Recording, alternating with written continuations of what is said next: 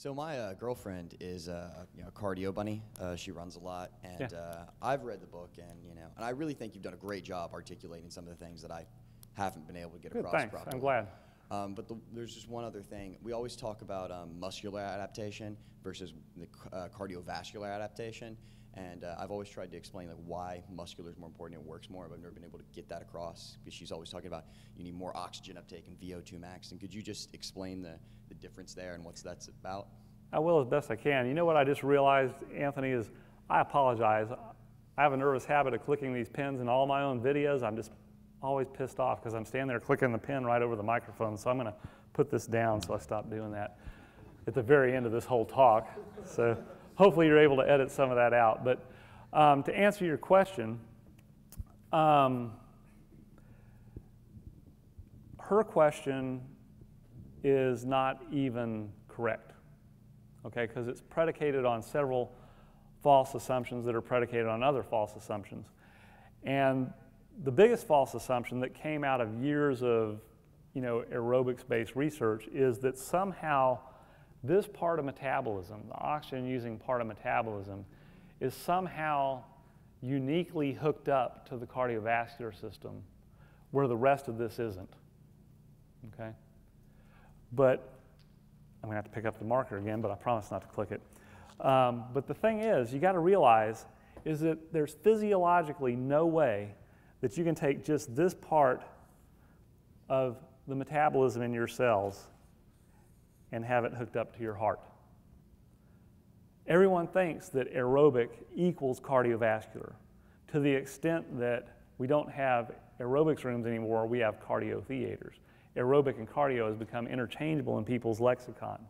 It's just not true, because there's no way that you can isolate out this portion of metabolism and have it connected to the heart and the blood vessels. What you got to realize is that the heart and blood vessels support the entirety of metabolism, this whole thing.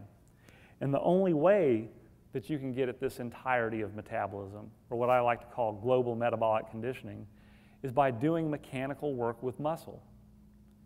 And to the extent that you do a higher quality of mechanical work with muscle, the higher the quality of the cardiovascular stimulus is going to be, okay? Remember what we said, even if we were going to take her assumption that aerobic equals cardio, even if you do this, you can only ramp up cardio maximally if you give it substrate at the fastest rate possible that it can do it.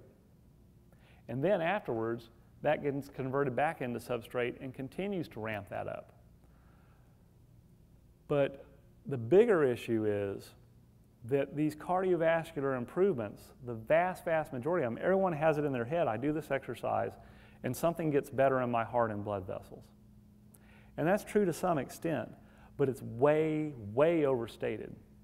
The vast, vast majority of cardiovascular adaptations that you see, my resting heart rate of 48, is not because of something so much that happened in my heart and blood vessels, but rather that is an autonomic, meaning central nervous system automatic. It's an autonomic adjustment to changes that have occurred at the cellular level within the muscle itself, okay?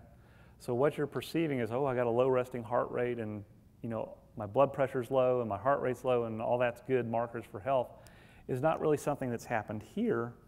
It's the fact that all these enzymes that make all this happen, and these linchpin enzymes that keep the whole process going, and lactate dehydrogenase and pyruvate dehydrogenase, all those enzymes can upregulate and become more powerful and more efficient.